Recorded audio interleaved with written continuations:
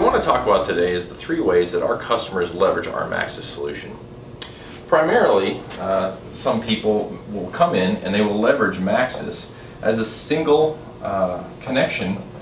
for their infrastructure, whether it's connecting their corporate headquarters out to remote sites or even out to their data centers.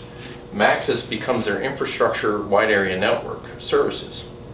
For the additional services that West IP may be providing, such as hosted UC communications and other sort of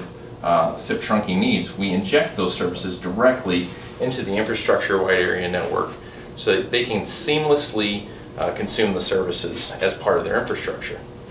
In the second scenario, the customer has decided to provide their own wide area network,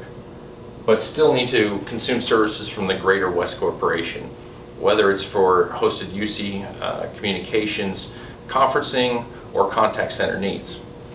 In this scenario, Maxxis is leveraged as a service delivery mechanism that is external to their company.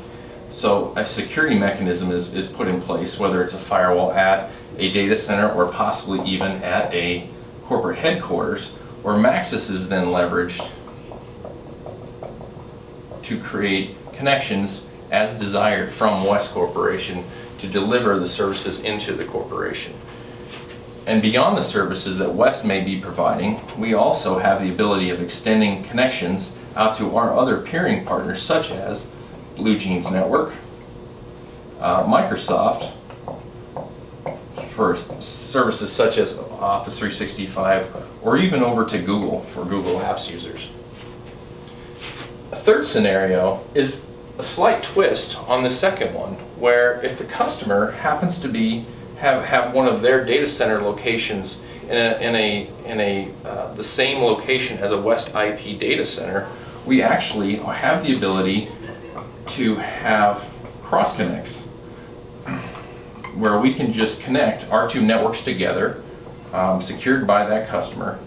and plugs into the Maxxis infrastructure, and all of the same services are now made available to the customer.